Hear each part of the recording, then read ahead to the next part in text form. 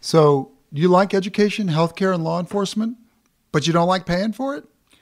Here's how. Tax Evasion for Dummies. I'm State Rep Ross Hunter, and I'm chair of the House Finance Committee, and we're going to try and take a bite out of tax evasion this year. So the first thing I want to look at is a great technique. If you want to say you want to build a big building, you had a great set of plans, typically you'd hire a contractor to do the work for you. Contractor would do the work, you'd pay the contractor for the work, taxes would get paid on that scenario. Now, a new way that people want to do it is they want to create a limited liability corporation, and these are typically called shell corporations. Both players go together and they create a joint venture because they're going to build this building together. The contractor puts in construction service work and the developer puts in land and money. And if both people share in the risk and they both share in the profits, well, that's a legal way to do this. And you're really not having to owe sales tax on the services because everybody shares the risk. But if the contractor gets payment as work is done and really doesn't share in the risk of doing the development, then that is a sale of construction services and sales tax ought to be paid. But in this case, they're not paying the tax. The contractor doesn't share the profits. There's little or no risk in the venture. They're just getting paid. This is a scheme. Number two, here's another great trick on how to avoid paying. This time it's B&O instead of sales tax. Now, if you're a Washington corporation and you have customers all over the country, normally you provide a service to them, they provide profit back to you. Life is good, you pay the normal business tax on your profits here in Washington. That's a taxable sale.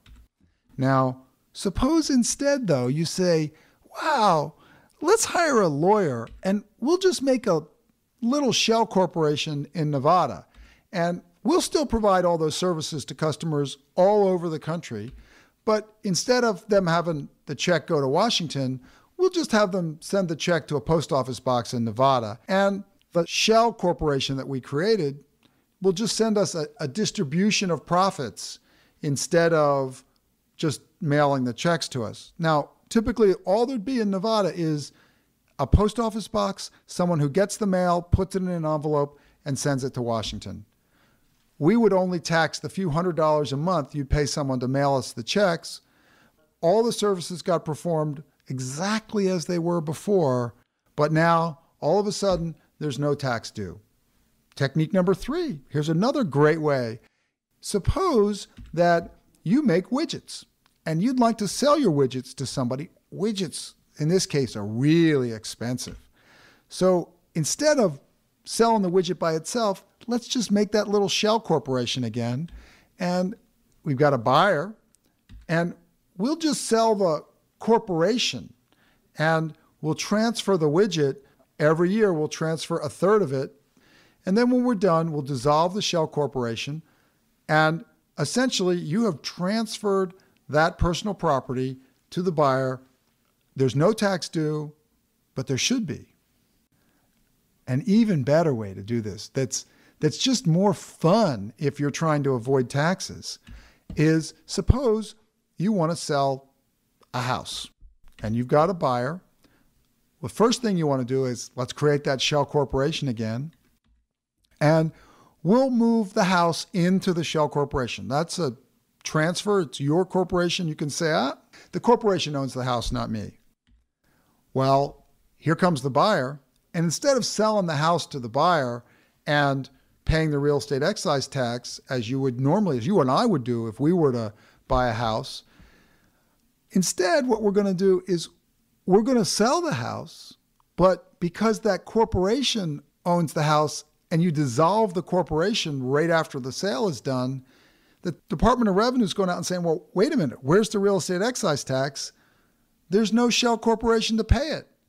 The joke's on the Department of Revenue, but there's no real estate excise tax paid. You and I can't do this on selling our house because we don't have good enough lawyers to do it. We ought to not be able to do this. Another trick to avoid paying the real estate excise tax is called binding options. Again, we always get these shell corporations, but suppose you have a corporation that owns this property. Again, we'll use the same house because we're cheap on clip art.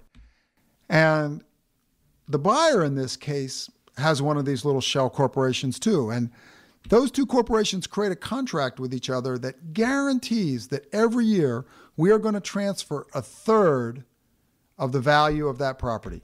So first year we transfer a third, second year we transfer another third, and in the final year we transfer the last third, but because we didn't transfer 50% plus one in any given year, they complied with the letter of the law, but they didn't pay the real estate excise tax on it.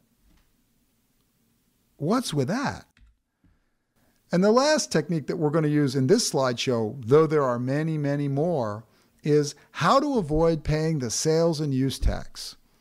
So let's suppose that you just happen to have a shell corporation that's located in Antigua instead of in Washington, and that owns a really beautiful sailboat. And that if that shell corporation buys the sailboat and the sailboat stays in Antigua, you know what?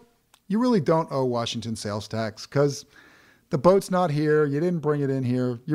That's legit. You don't owe any sales tax. Let's try another example though. Let's say the Cayman Islands. So you have your shell corporation this time in the Cayman Islands, and you own the same boat. Again, same legitimate transaction until you bring that boat in. You bring that boat home, you park it at that slip on Lake Washington. Maybe it's parked in Lake Union. Now, you bring it here, but there's like no owner. There's no place to go after it because we have no way of tracking it because it's owned by the shell corporation in the Grand Caymans. There's no way to get after the sales tax. This is tax avoidance. So Washington loses out on about $25 million a year in these clever tax schemes. You and I pay our taxes to support schools, roads, public health, but guess who doesn't? We got to pass the bill. We got to close these tax loopholes so that everybody pays their fair share. Thanks.